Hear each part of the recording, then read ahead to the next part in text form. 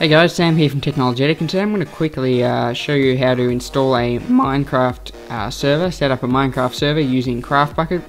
Bucket's basically a kind of container for the original Minecraft server and adds a couple of things, including fantastic plugin support, so you can easily add in plugins. You may be thinking you don't want plugins, but trust me, you do want plugins. So to download it, you go, oh by the way, this is going to be a series. The first one's just installing Bucket, installing Minecraft server, and the rest will be about putting plugins in and things like that. So you click on get Craft Bucket at the top, and then you follow these instructions. I'm using Windows here, but there's instructions for Linux, Mac, and any other operating systems you may wish to run. So you just go ahead and download the recommended build by clicking here, go keep. And then you've got to find a directory for where you want to put it. So, for example, I want to put it into this folder I've got here called server. So you've also got to create this document to run it. So I'm just going to call it run.bat. The bat's important, but before that, it's not important. And then, as it says here, you just basically open the text editor and put this in. So this basically runs the server. Okay, apparently I didn't copy that properly. So you paste that in, and then you go back here. You can see, so basically it just starts Java. It uses 1024 megabytes of RAM. Opens the jar. The jar is called craftbucket.jar. Yeah, that's basically all you really need to know about that. So once it's downloaded, so now that this is downloaded fully, we just drag that in. And then, because we wanted we called craftbucket.jar, not all this 1.5.2 revision stuff. We just get rid of all that, go enter. That doesn't do anything harmful. We double click on run, and we'll start the thing. So there'll be a couple of warnings and stuff. This is basically because it hasn't been created ever before, so some of the files are missing, but it will create those when you set up the thing, as we're doing here. So level 0, as you can see, that's just the regular world. Level 1's the nether, and then level 2 is the end. Now I'm going to go ahead and stop this, because it's just made a world with some random seed, and I want to put in my own seed and change a couple of the settings. So I'm just going to stop. Always type in stop instead of just closing it, otherwise you end up with missing chunks, and it is quite a pain to deal with.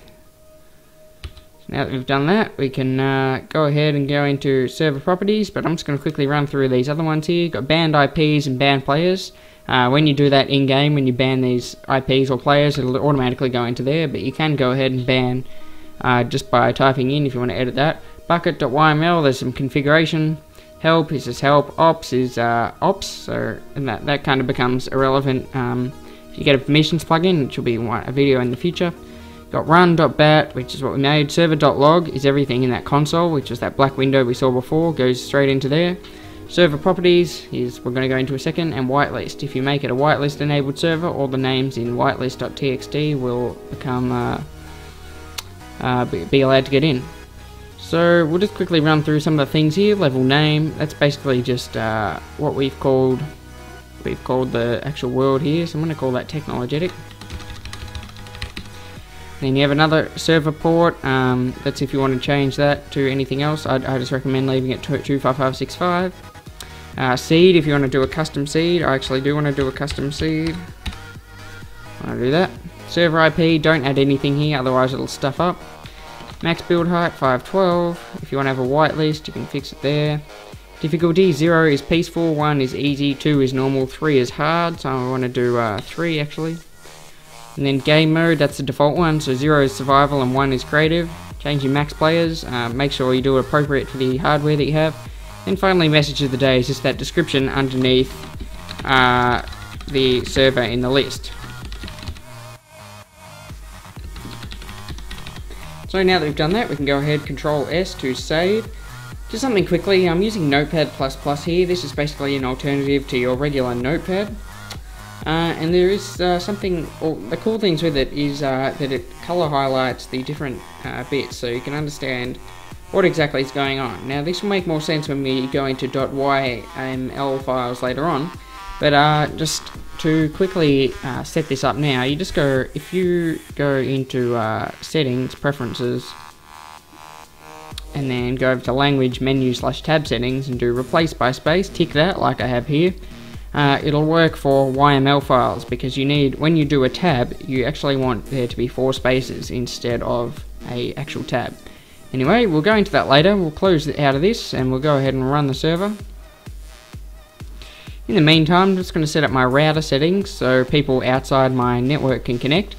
Just go ahead and go to your router page. I know mine's 192.168.0.1, but it may be .1.1 or .2.1 or .3.1.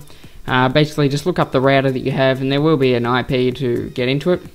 From here, go to port forwarding, or in my case, firewall rules, and here you can set up port forwarding.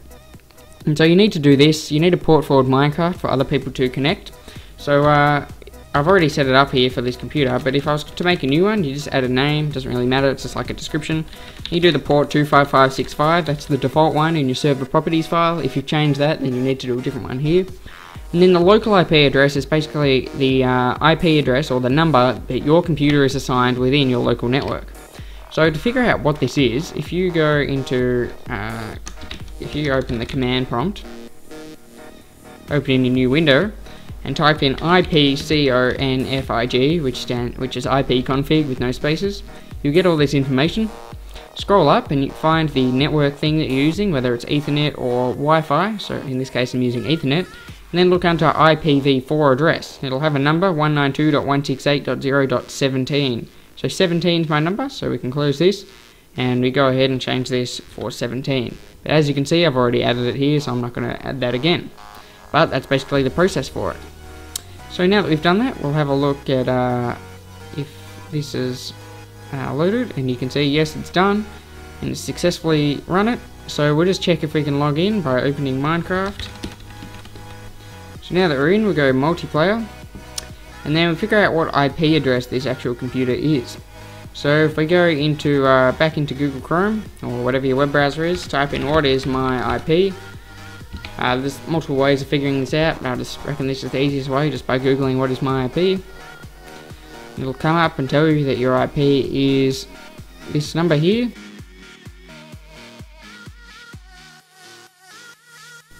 Join server.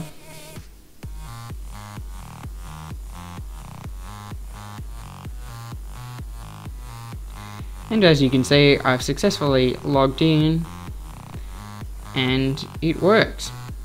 So now that I've done this, it's time to figure out how to install plugins. Thanks for watching, and please subscribe for more videos about setting up a Minecraft server.